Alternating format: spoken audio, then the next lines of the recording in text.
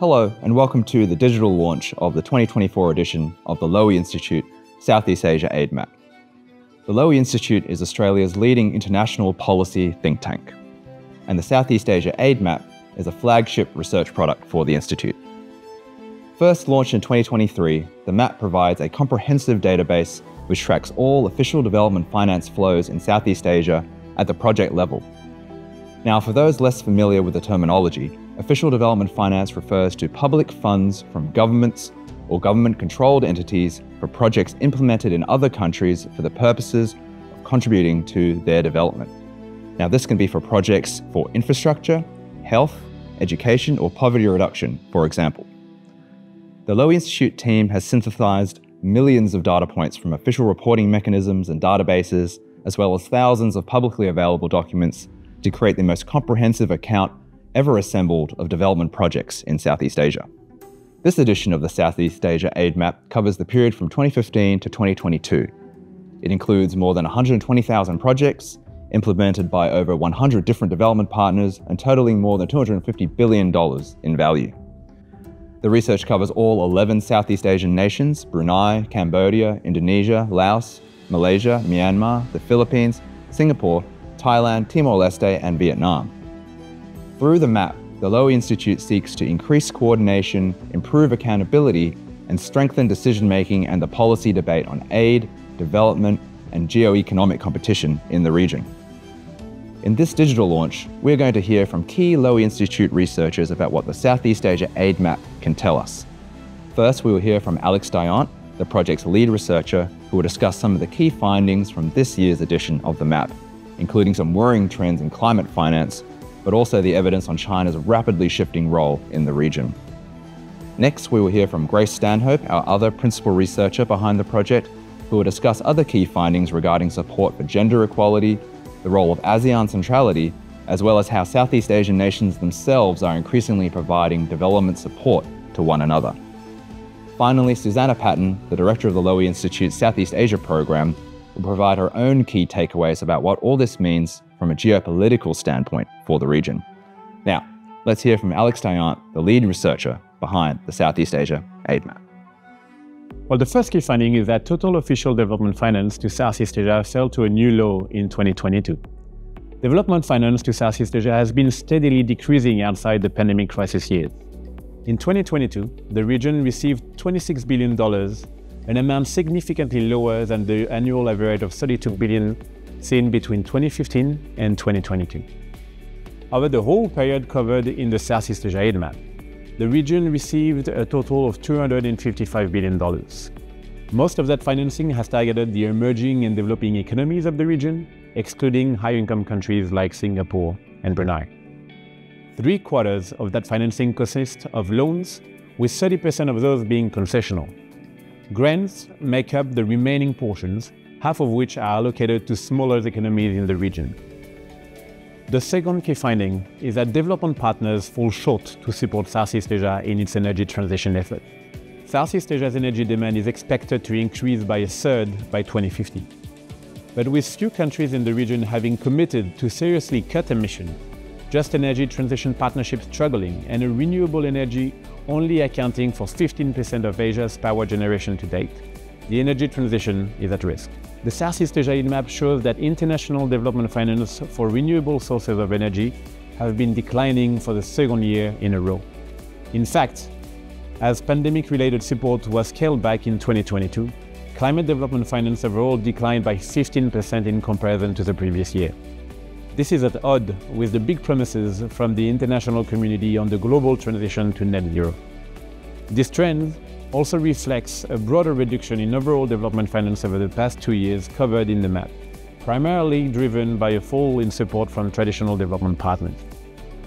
China, however, has been the leading financier of projects focusing primarily on renewable energy in Southeast Asia, as illustrated by its large hydropower investment in Laos and Cambodia. There are nevertheless significant concerns about the secondary impacts of these large-scale projects. For instance, those China-backed hydropower dams on the Mekong River are damaging a unique biome and imperiling the livelihood of millions of fishermen and farmers, while also creating unsustainable debt. But China is looking to recalibrate and green its Belt and Road Initiative, which could consolidate Beijing's role as main partner for the region's energy transition. And this is linked to my third point. Chinese financing is at its lowest level on record, but we think that Beijing will remain the dominant infrastructure financier of the region. From the start of the Belt and Road Initiative, Southeast Asia was to serve as the main focus of the BRI. The region of almost 700 million people was China's immediate neighbor and needed billions of dollars in infrastructure and other development. At the height of the Belt and Road Frenzy, from 2017 to 2018, China spent an average of $9 billion in the region. But the map shows that in 2022, Chinese financing has plummeted to its lowest level on record, with only $3 billion spent in the region that year. Once the primary development partners for half of Southeast Asian countries, Beijing now holds this position only for Malaysia and Laos. There are a few reasons behind this.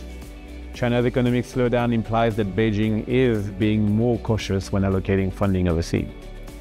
In addition, Southeast Asian countries have not only grown more cautious over their infrastructure dealings with China, but also, at least for the case of the larger countries, more confident. This means that some projects have been renegotiated, postponed, or cancelled. However, the BRI seems likely to continue to play a significant role in infrastructure development in the region, and this for a few reasons. The first one has to do with Chinese legacy projects.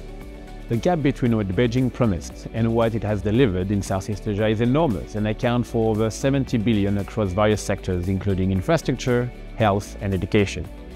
The reasons for this gap are numerous and include political instabilities in partner countries, weak stakeholder consultation, as well as China's most exclusive focus on financing ambitious mega projects, which are especially prone to problems and delays. But aside from a handful of cancelled projects and a couple renegotiated, most projects still seem to be proceeding, potentially leading China to providing an estimated additional $32 billion in financing in the years to come. Second, we think China will continue to play a significant role in infrastructure development in the region because Beijing is refining its offering, transitioning to fewer, smaller, and more targeted projects. In fact, at the latest BRI forum in October last year, we saw a deliberate evolution of the initiative.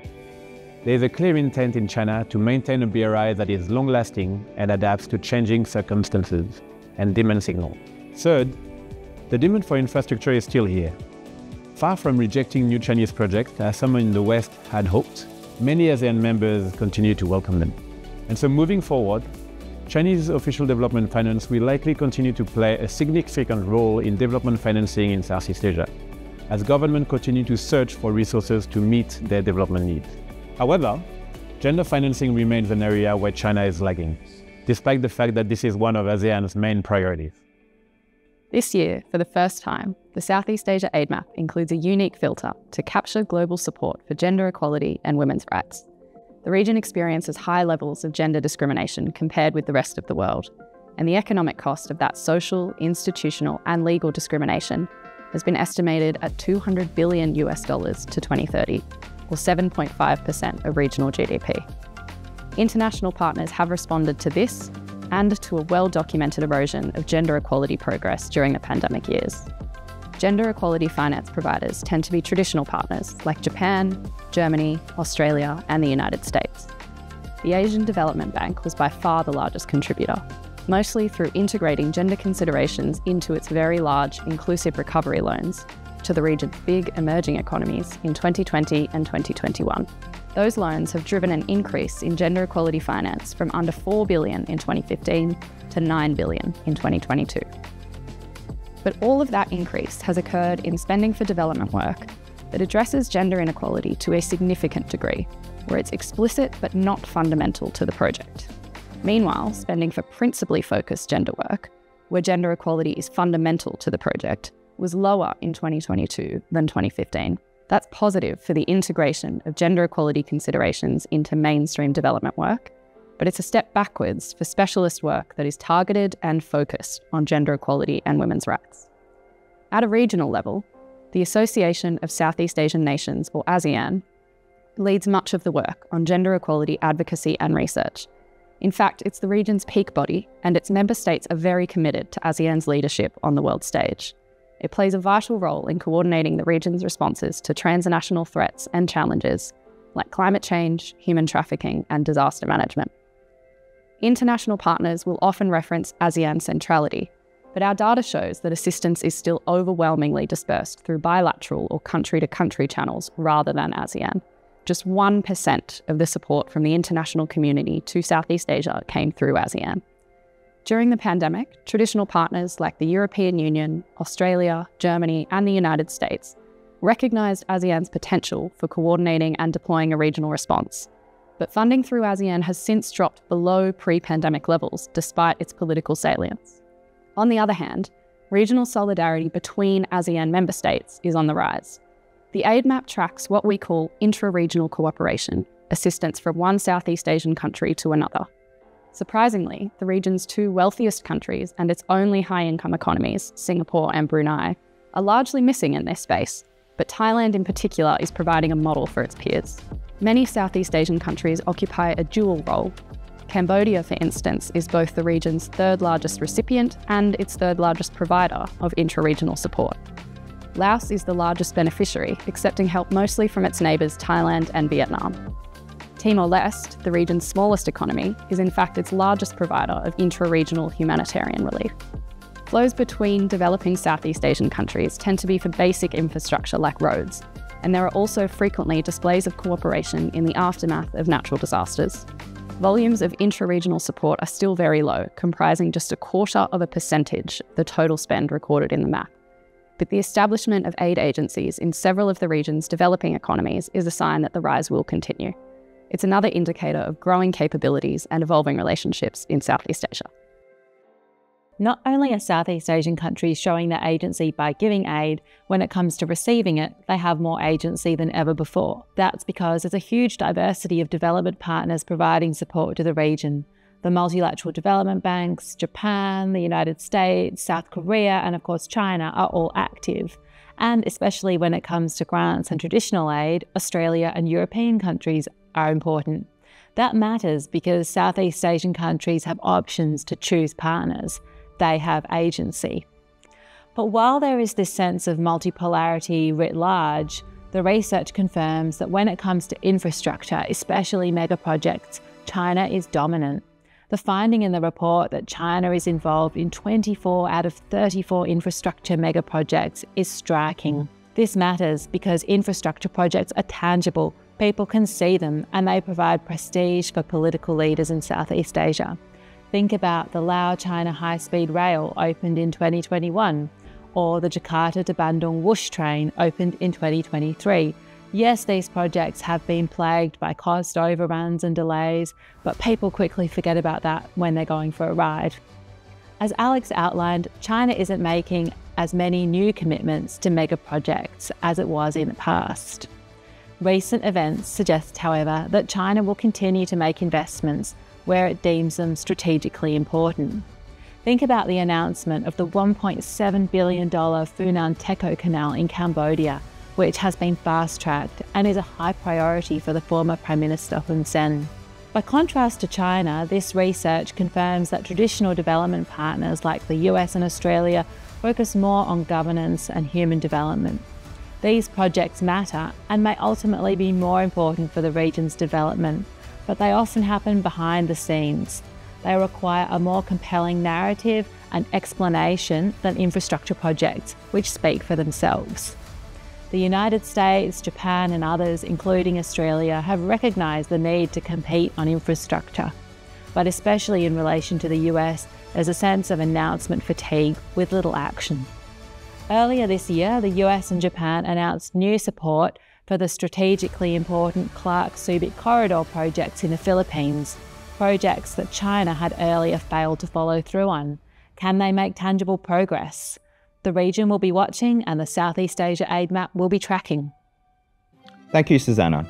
So there you have it. The Southeast Asia aid map is a rich resource, and you can access the full database online, as well as ready-to-go analytical tools that help you do your own analysis to dig deeper into what is going on across the region. Southeast Asia is one of the most successful economic regions in the world.